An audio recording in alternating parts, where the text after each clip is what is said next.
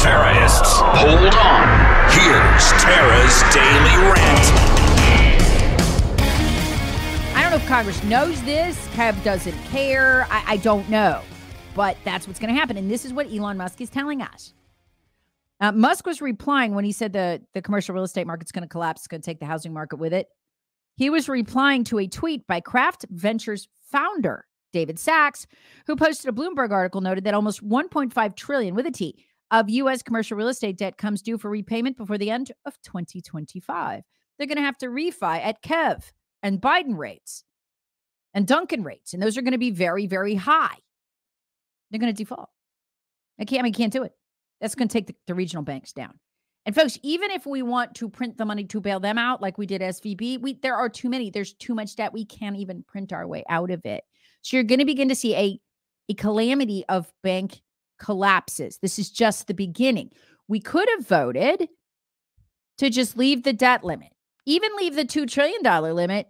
It's really 1.5 that Joe Biden wanted, been done with it. But Kev said, no, let's throw out the limit. Jeff Duncan said, cool, let's do it. Let's break the back of the American people.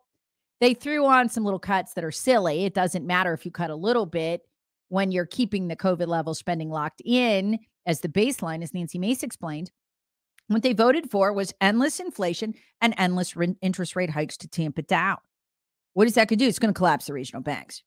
And even when we try to go print the money to bail them out, we don't have enough. There's too many. There's too much debt. It's too big. And what is that going to mean? Probably take the real estate market down with it. The housing market down with it.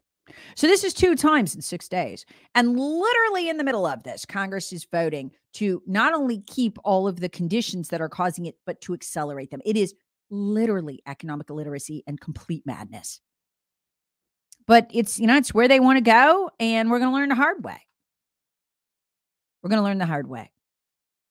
According to it's something called the Kabisi letter, which Musk quoted in April.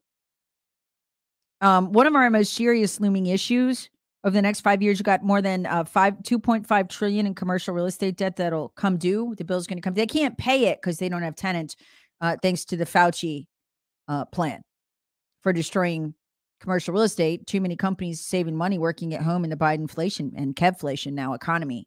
So what's going to happen? They're going to default, and regional banks are going down.